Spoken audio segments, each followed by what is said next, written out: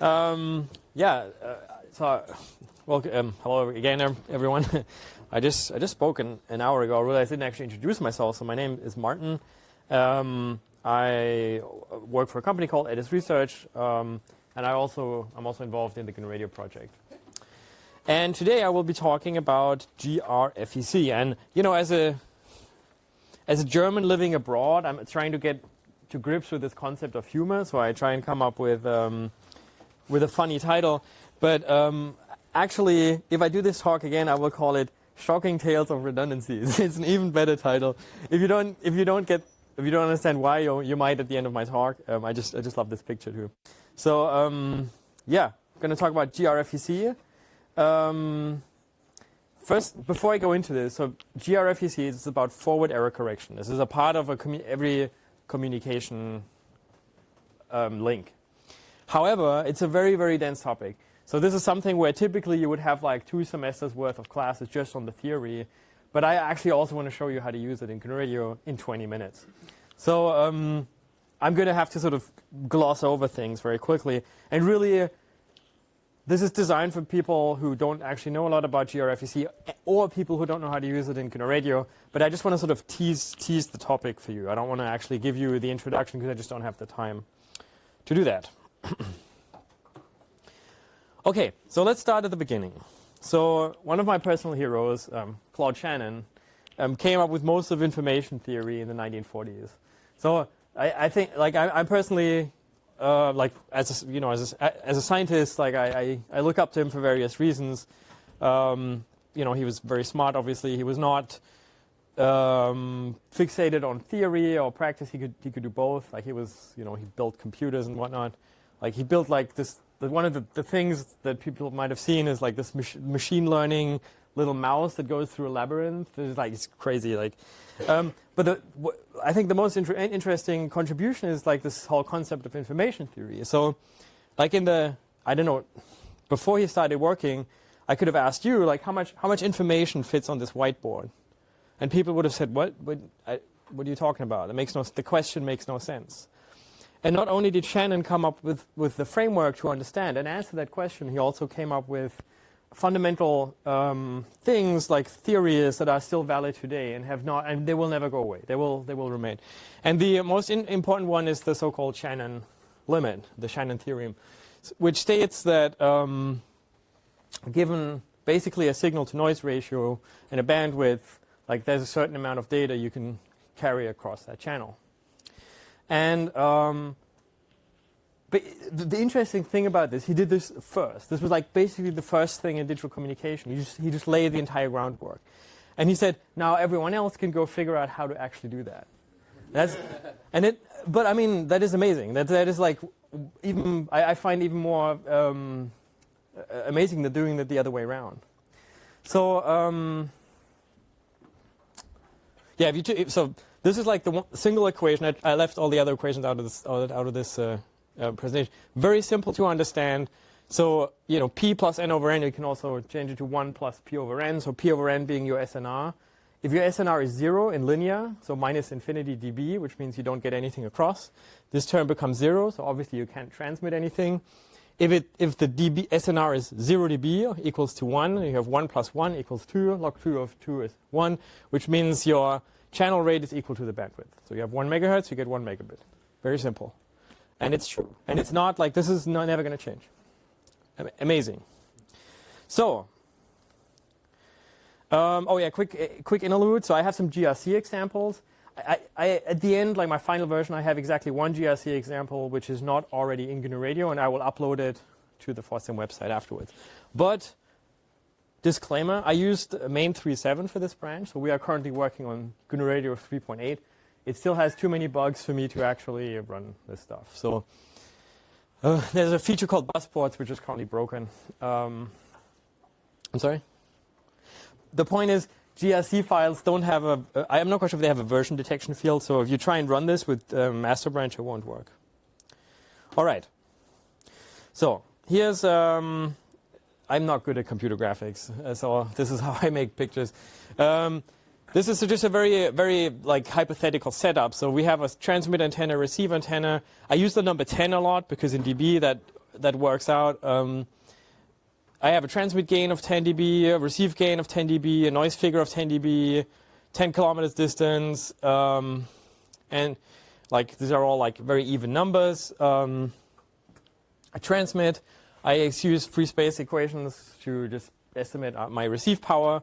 Really, the precise numbers don't really matter. The point is I'm going to exclude all effects other than thermal noise, which is a very, very strong assumption. Like you do worse than that. Then I say, okay, like I put in like sort of the basic like first year electrical engineering equations, and I find that I have a thermal noise of -1 or 3 dBm, and then approximately 10 dB above that I have my noise power. And I'm going to do some other simplifications which aren't quite accurate, but hey, I've already graduated, so people can't take that away from me. Turns out that the equation earlier states we should be able to achieve about 3 megabits worth of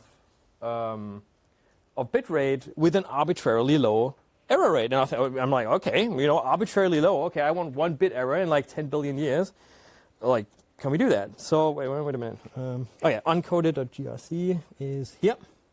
So this is like stripped everything that is. This is super like simplified. There's no synchronization here. There's not even a channel. Basically, I'm just creating BPSK symbols, and I do that because I can equate SNR and EB over N0, and add some noise, and then I turn them back to bits, and then I measure the bit error rate. So, and what you care about, which for some reason is failing me right now, is the bit error rate is actually 0, and that's not supposed to happen. So this number should be higher than that. It should be about 10 to the -6 or -4 or something like that.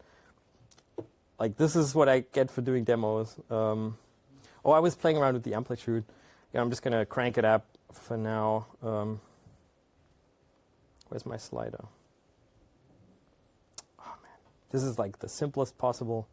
I'm just going to change this to some other random number. Whoops, that's a bit much. Whatever. It doesn't matter. The point is I'm going to add some noise. And you will see, I mean, I kind of gave it away. I assume no one else would expect that. If you, let me just stop that for a sec and then zoom in. So I have like +1, -1 symbols, but I've added so much noise that it looks like this, and then like a whole bunch of these bits come out wrong. Okay, so now I fudged the noise amplitude just now, so I don't actually have that SNR that I mentioned earlier.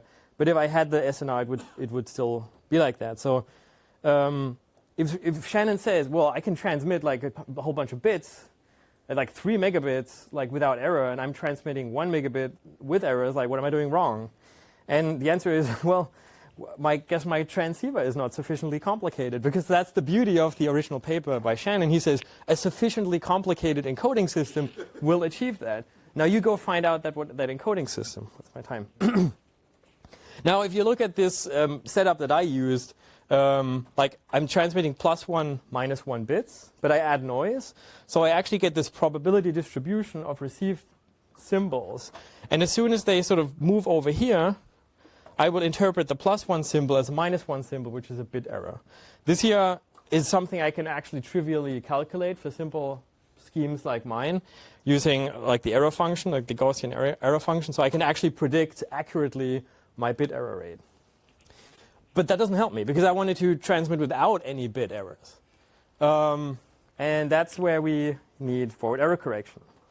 And what forward error correction does in a nutshell is it adds redundancy. Now this is where, like the next 2 slides is where I skip over 2 semesters of classes in 1 minute. So there's no way I can actually sort of relay the full information of it.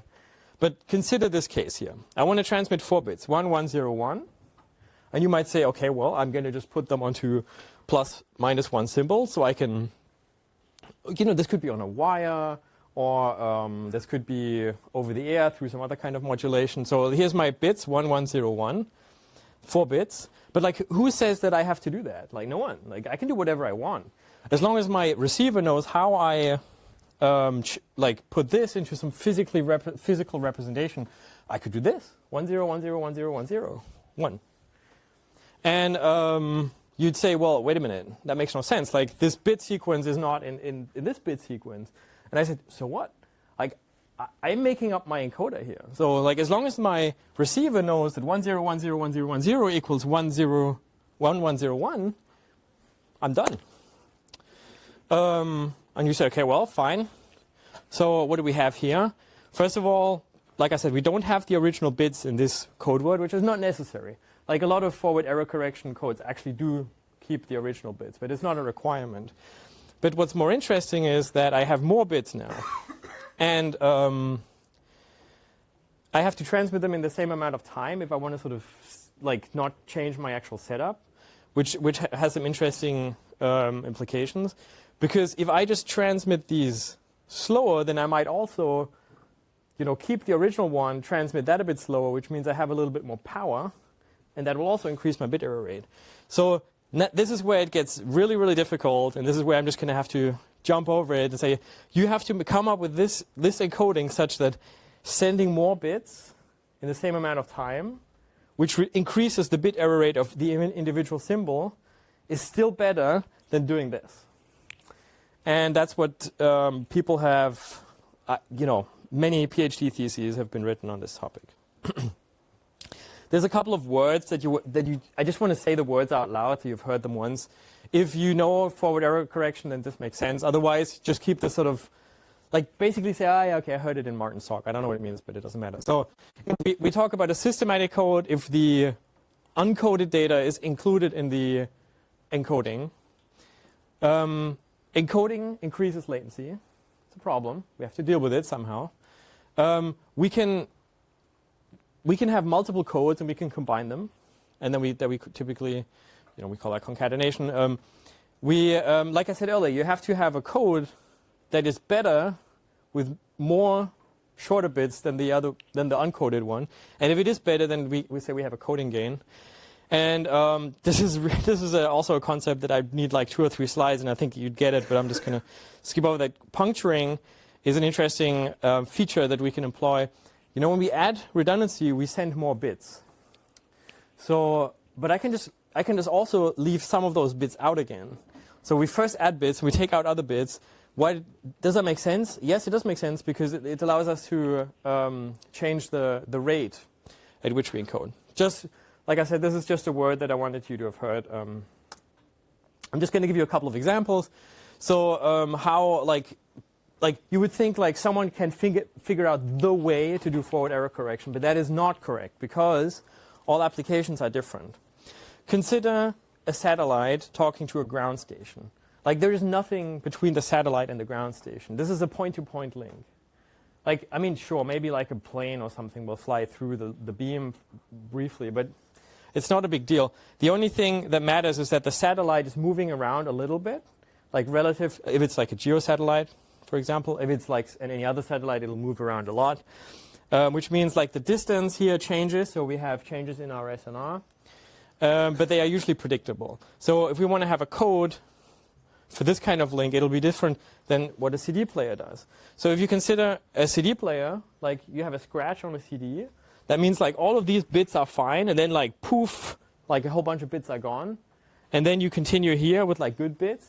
Like this is a different kind of error that you obviously need a different kind of code to work out. And then mobile phones have like the worst constraints of all. Like literally everything matters in a mobile phone. We have bad SNR typically, you have Doppler shift, you have all kinds of like channels that look like this, but also people want to watch YouTube immediately and they want to be on the phone, so they have to do everything quickly. So this is where it gets really interesting. And these are just a couple of other names of codes that you should have heard before. So if you go to school and learn about codes, often like the first code they talk about are Hamming codes. They're not really that relevant in mobile communications. And convolutional codes, which are used a lot, like Wi-Fi, for example. Turbo codes and polar codes are just names of codes that are used in wireless communications. And then there's a whole bunch of other codes. You can see like people have thought about this a lot. All right, what's more time? Okay, so this was basically the theory. Thank you. This was the theory, except I left out all the theory. But we have most of this in GNU Radio in a modular fashion, which is useful because you don't actually have to understand all of the theory. And trust me, most people who do work in wireless communications don't understand all of the theory.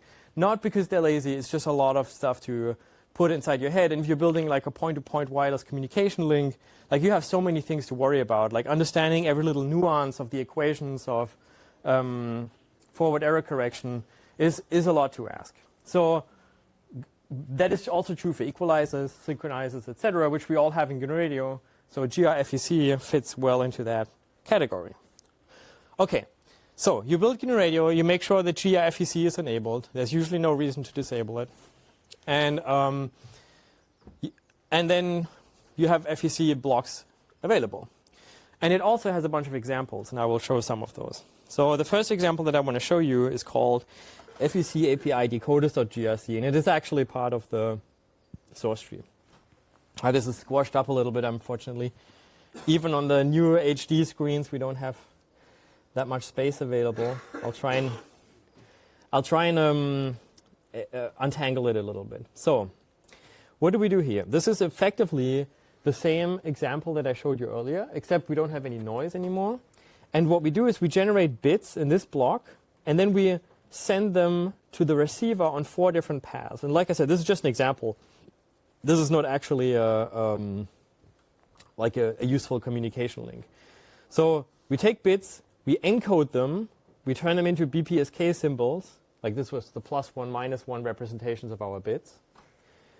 And then we decode those, and then we just look at the result. And we have 3 different codes here. So, and you will notice that the block is always the same, even though we have different codes. So let me just run this real quick. It's not the most enlightening like visualization here, but it is just nice to see that things are obviously working out. So the sorry about that. The random bits that I'm generating are coming out identically in all 4 cases. You can see I have my uncoded bits, and I have a thing called a dummy encoder, a repetition encoder, and a convolutional encoder. And it's maybe not obvious, but basically this is just like a representation of the bits, and they're all the same. So that's why you can only see one line here, which is black. Which means our encoding, decoding is doing something correctly. But the key concept that I wanted to show you with this example is not like the visualization, rather it's like how the encoders are set up. So like I said, we have bits generated here, and they go into this block called the FEC extended encoder. If you look at its parameters, it has this thing called an encoder object here. And if I scroll down a little bit, I have different encoder definitions. So I have a CCSDS encoder, dummy encoder, I'll talk about that in a sec, and a repetition encoder. And all the code-specific details are hidden away in that block. So I'll open this for a sec, and you'll see there's like a frame size, a streaming behavior. These are all parameters that other codes don't necessarily have. And then there's an equivalent decoder object that has a bunch of other settings. But the thing to keep in mind is we have these guys here. These are the actual encoders, and these are the blocks that capture those encoders and actually run them. So the distinction that we make here is blocks versus kernels. I need to hurry up a little bit. So yeah, we have this guy, it's the block, and then you pull in the encoder. And this thing we call a kernel. And these are exchangeable, and you can reload your own and write them very quickly, and you don't have to worry about GNU Radio as much, which makes it easy to integrate it with other libraries and our SIMD extensions. So there's 3 types of blocks. Actually, there's 6 types of blocks. And every block has an extended and a non-extended version. And the extended version, for everyone who's starting, is the only one that you need, because it's the one that adds like a whole bunch of sugar and like adds like some Python to make it easier to use. And then really you just have to ask yourself, do you want like sort of this continuous streaming model? Then you use this guy. Are you using async messages? Then you use this guy. Or are you using tag stream blocks, which are streams with boundaries? Then you use this block. But you could pull in the same kernel in all cases. So as you can tell by the signatures here, the purple versus the orange, the encoder takes actual bits and outputs actual bits, and then you modulate, whereas the decoder takes soft bits. So this is a floating point representation of your bit that includes uncertainty. So if you were, so we differentiate between soft and hard decision decoding, but like no one does hard decision decoding. And in a soft decision decoder, you don't just give it a +1 or a -1 or a 1 or a 0. Rather, you give it a spectrum of values where the absolute value sort of determines your certainty. You can also give it a 0, which is neither a +1 or a -1, to indicate that you have no idea what the bit should have been, and then the decoder can handle that. The other options that are interesting are the threading model.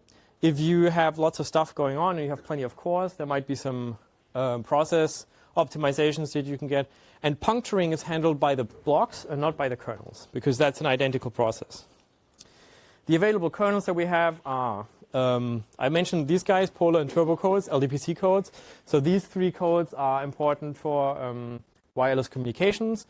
So polar codes will be in 5G GNU Radio.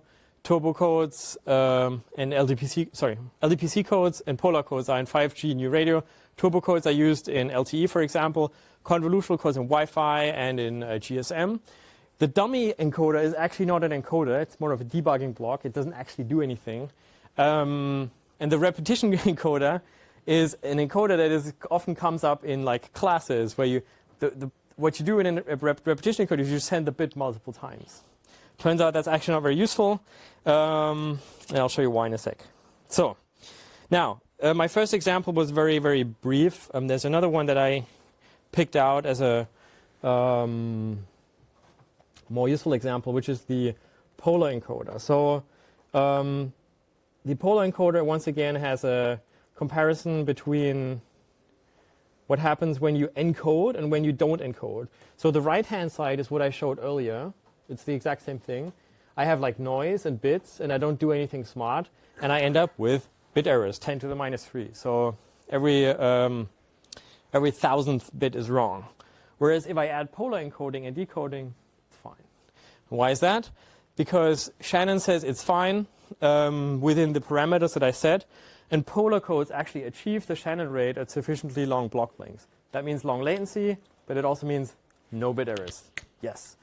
Okay, eventually even the polar codes give out, if I think, yeah, there we go. Eventually they also start having bit errors, and that's because my block lengths aren't actually that long, and maybe I'm also leaving the Shannon limit, but I have much more space to work with. Yeah, the flow graph is pretty much the same as before, so I'm just going to hurry up because I'm running out of time here.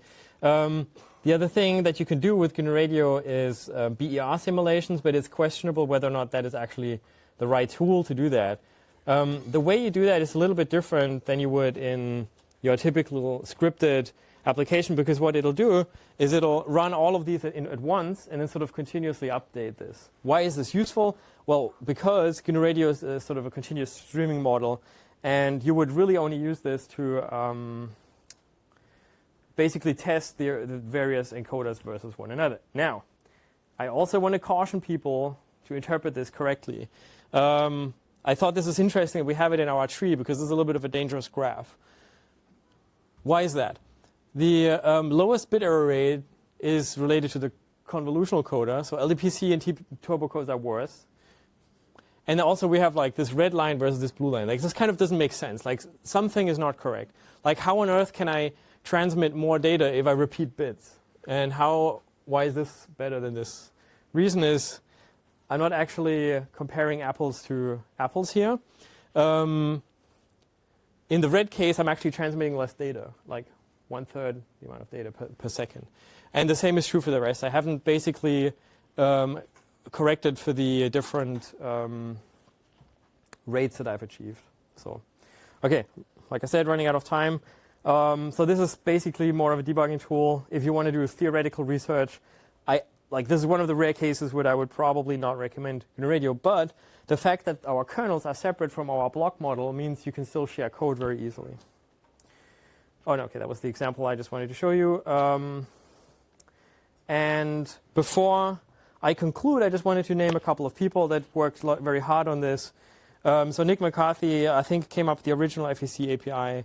Tim was probably involved. But then there's a couple of people who contributed really relevant codes. Johannes, Manu, and Tracy were actually GSOC students. And Johannes spoke about his codes, his Polar codes implementation, GRCon 16. This is a link to the actual talk. There was another talk about Polar codes at the same conference, but they were not upstreamed into gr-fec. Okay, so some redundancy is good, some is bad. FEC is definitely of the good variety. I like the modular approach. It fits very well into GNU Radio. We do need help, making sure those. And we have a lot of really good codes in there, but we can always increase their speed. That's something that is very difficult. And as sort of new wireless protocols, appear in the wild, we also need more, different types of encoders anyway. So yeah, I hope people consider taking a look at gr-fec, and thank you very much.